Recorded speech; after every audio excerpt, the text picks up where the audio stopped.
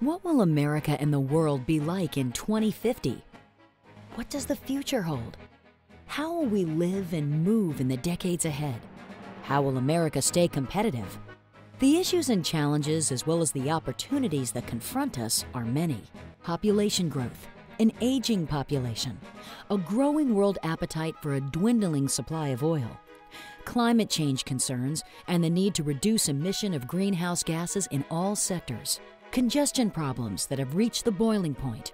It is a time for vision, a new long-term view of what we want and how we can get there. APTA's Executive Committee, in creating TransitVision 2050, recognized the importance of a compelling, motivating vision that will capture the bold role for public transportation in America's future. The chair of the visioning effort is Lee Sander, Executive Director and CEO of the New York Metropolitan Transportation Authority. What does the future hold? What changes should we anticipate? What role will public transportation play in the decades ahead? How can APTA pursue this new long-term vision? These are among the most important questions of TransitVision 2050. Harnessing the power of technology, TransitVision 2050 capitalized on the Internet's ability to connect people. A specially designed web platform and webinars brought together experts, APTA members, and stakeholders to share their views and to engage in a running conversation about the future. I'm very pleased that we have over 300 sites tuned in to today's webinar. Many of those sites are a conference room where a number of people are joining us. We welcome all of you today, and we want all of you to go to the TransitVision 2050 website, sign on, share, and help shape the vision. Our efforts were organized around three overarching issue areas: quality of life, sustainable environment, and economic health. In September, at our first webinar, Brookings Institution's Robert Puentes and other experts outlined demographic and social trends that are likely to impact how we will live and move in 2050. There are 5 mega trends where you can break these demographic changes up into, and I'll walk through each of these very quickly.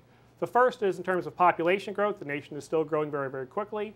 The aging of the population has been getting a lot of attention lately. The senior tsunami that we're all expecting, it really is a real thing. It's going to have tremendous impacts.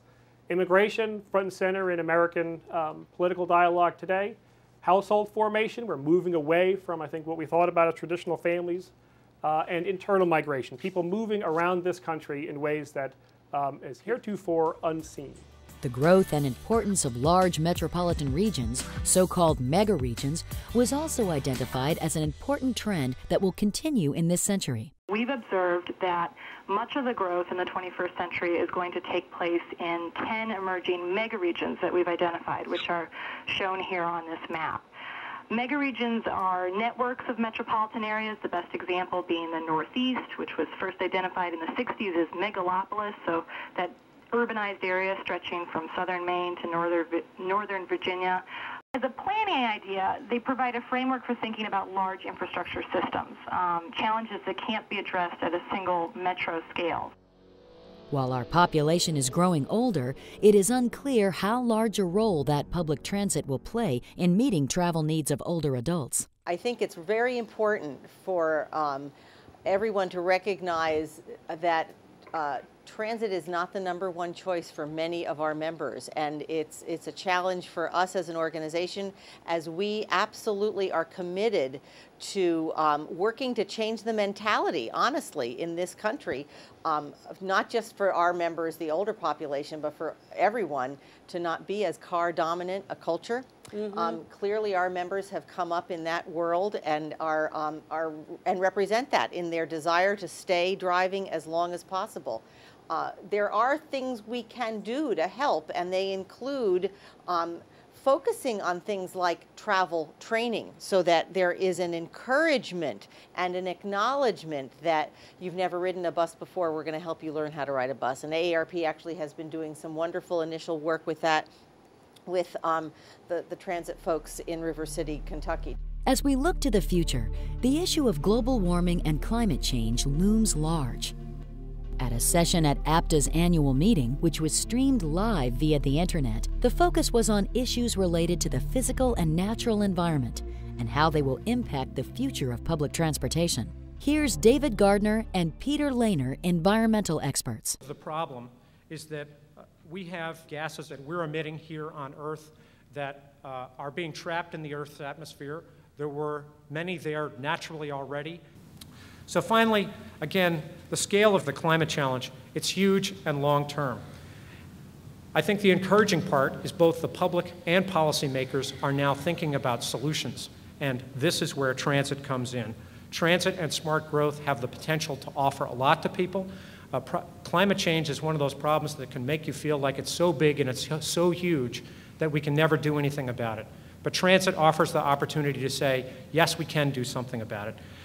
We were recently at an NRDC retreat, board retreat, and Tom Friedman, the New York Times columnist, was with us, and he talked about being in China and having Chinese people saying, well, maybe we shouldn't act until the US takes action. And his response was, fine, take your time, because whoever acts first are going to be the ones who are in fact building the clean energy technologies, the clean air transportation technologies, and when the world does shift to those, which it will need to do, they will be the ones that will make Bill Gates look poor. We have a tremendous economic opportunity here for the United States. Right now, we're largely squandering it, but we can hope that in the future we'll take it. It's not only, as I said, economic, though, it really drives the rest of the world's policies. The issue of energy and economic health was the topic of our third webinar. Can America reduce its addiction to oil? What role does transportation play in our economic future? Jeremy Rifkin set forth a compelling perspective on what he calls the third economic revolution. What I want you to imagine in the public transport industry is in 30 years from now, we produce our own energy locally. And the two conveyors of energy are going to be infrastructure and transport vehicles. I want you to imagine in 25 or 30 years from now that every infrastructure in the world is both habitat and a power plant that takes local renewable energy with solar roofs or wind or garbage or whatever, generates it in the infrastructure, stores it with hydrogen, and then shares it on grid. I want you to imagine that every public transport vehicle, actually every vehicle that's powered by hydrogen fuel cells, which stores renewable energy, is both a vehicle for transportation and, when it's not used, a plug-in vehicle to produce power locally or to share it with others. What I'm suggesting to you is an economic revolution where our infrastructure and our transport vehicles become actually the loading zones to collect renewable energy, store them with hydrogen, and ship them. The three webinars generated lively discussion on demographic and social trends, global warming, economics, infrastructure, and energy dependence. How do we meet these challenges? What are the opportunities? Clearly, there is a need for action.